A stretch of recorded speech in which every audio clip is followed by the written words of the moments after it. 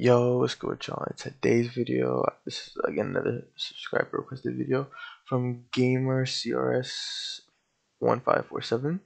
Can you please make a video on how to make destroyable models, then it respawns after some time?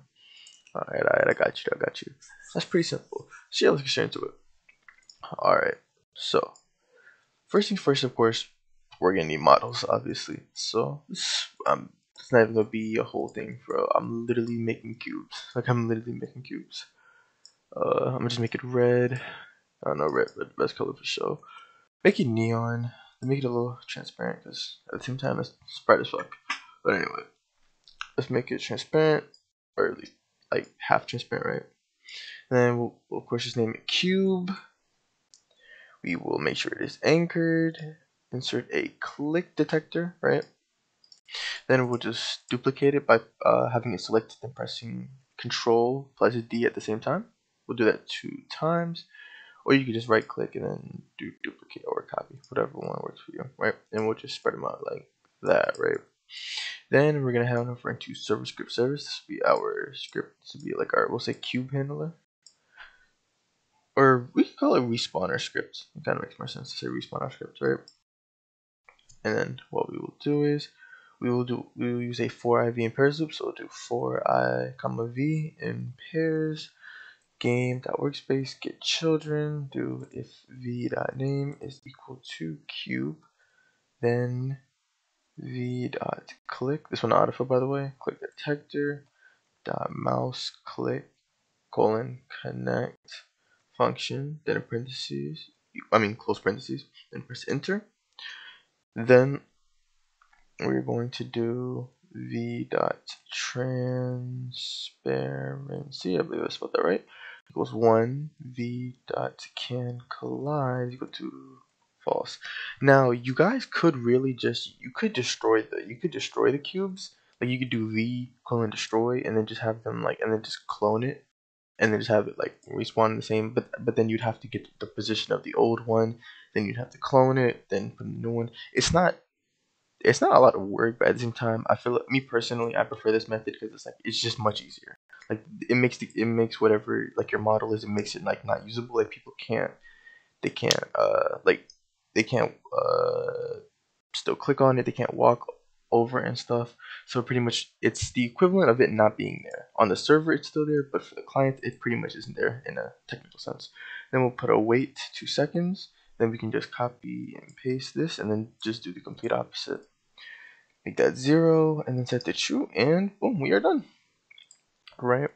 So this way, this pretty much, it kind of, in a way, it kind of simulates it to make it seem as if it's destroying itself, when in reality all it's doing is just making it invisible and turning off CanCollide. Because as you guys can see, obviously I can't, like, but now when it spawns, obviously I can't walk through it, but if I left click I can walk through it. Like it, you guys know what I mean? Oh, sorry. I completely forgot. Click detector stored. I forgot click detector stored. Okay. One more thing. v.click detector. Oh, it's nice spell detector. Detector dot enabled equal to false. And yeah, sorry, just add this line. Well, it depends though. It depends if you're using this, because some people might be using proximity prompts or whatever. But you guys get what I'm saying, though. Generally speaking. Okay, we should be good now. Right.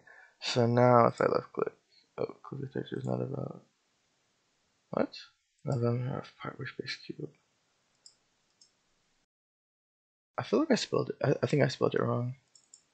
I did. I spelled. Oh, never. Okay, there we go. I spelled it wrong. Sorry. Anyway, sorry guys, I'm tripping. But anyway, okay, let's try this again. Okay. Enabled is not. What the fuck? Wait. Activation distance. Oh wait, no, I'm tripping. I'm thinking this is a fucking I'm thinking this is a what's it called? Proximity prompts.